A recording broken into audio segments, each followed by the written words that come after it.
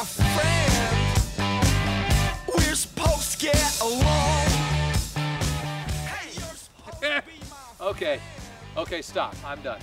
I gave it a try and I failed. There will be no more dancing on this program. You can all collectively breathe a sigh of relief. Hello, my friends, and welcome to the Smoke Report. If any of you are still watching at this point, I'm your host, Jay Todd. And you know what? It's almost warm up here today in the Pacific Northwest. Almost. Warm enough that it's made me excited. Maybe a little too excited. I start breaking out into jiggy dances and stuff. But speaking of excitement, notice the segue? Yeah. Speaking of excitement, we have another interesting show for you this week. We're going to be talking about those new anti-smoking ads coming into your living room at night. You know the ones I'm talking about. Got the people with the hole cut in their throat? Yeah. But first, I wanted to discuss what's going on in Indianapolis, where electronic cigarettes could become the latest casualty of that city's smoking ban. Let me stop right there and repeat that. Electronic cigarettes could become the latest casualty in that city's smoking ban.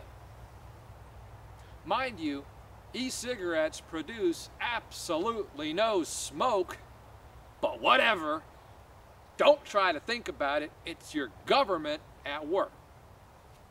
Despite the praises of some former smokers who showed up to defend the e-cigs, and despite some city council members asking that the e-cigarette language be removed, the proposed ban is now on its way for approval via the mayor's office, with the electronic cigarette ban included.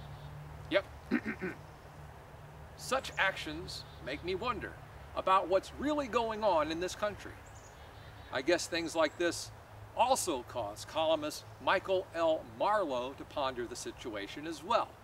He recently wrote an opinion piece encouraging the FDA to butt out of e-cigarette therapy and wondering why the feds seem so obsessed with these products. So I started thinking on it, and then it hit me. I remembered e-cigarettes aren't taxed like tobacco products. They aren't regulated by the FDA yet either. And as we all know, most any vice that the government can't regulate and tax, well, it's just gotta be evil, right?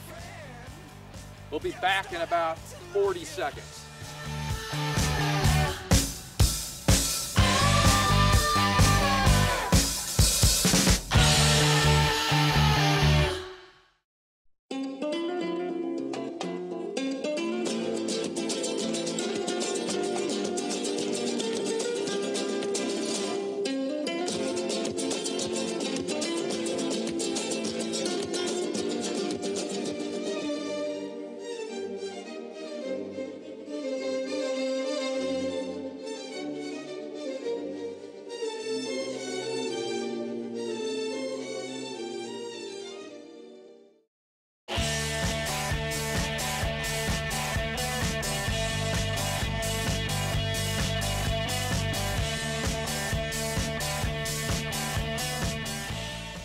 This week, the World Trade Organization upheld an earlier ruling that the United States attempts to ban clove cigarettes discriminated against Indonesia.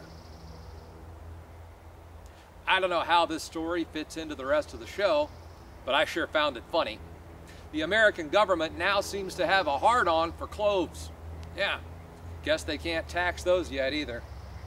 And finally, many of you may have seen the ads recently put on the air from the Center for Disease Control with people who have had strokes, heart attacks, lost limbs, or have that hole cut in their throat because of their use of tobacco. And while I appreciate their thoughtfulness at trying to save us from ourselves, I must say, I find the ads to be more insulting than effective. Maybe, I'm just thinking out of the box here, maybe the anti-meat establishment could start showing ads of cows being slaughtered. Then we could tax beef at a ridiculous rate. Huh? Or maybe we could get, I don't know, someone who's been severely injured in an automobile accident to go on TV and talk about wearing seatbelts and helmets. No? Well, why not, people?